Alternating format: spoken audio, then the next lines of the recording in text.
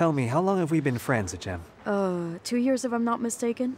And have I ever lied to you, or done anything to upset you?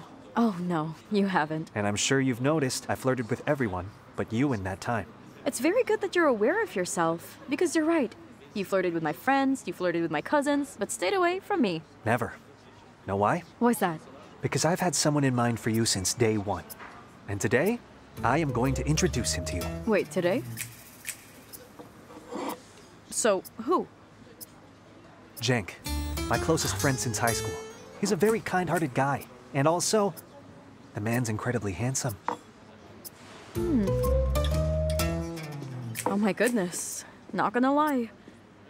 I feel like you've ambushed me with this. Well, you'd never come here if I told you. Fair point. He's gonna be here soon. He's on his way here? Uh-huh.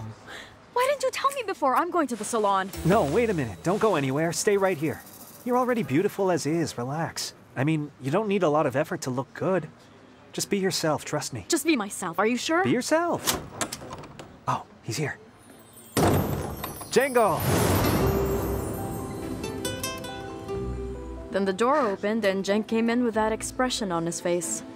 That sounds like an absolute dream. It sounds like something from a movie. What kind of expression was it? Well, there was a twinkle in his eyes, Ahu. Oh, that's love. That's For right. sure. It was love at first sight. It was so magical. Oh, come on. That's so romantic. Don't you think so?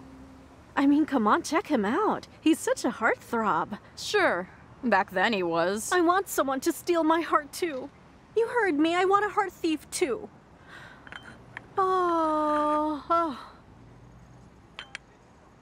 Where's my heart thief, huh? Where?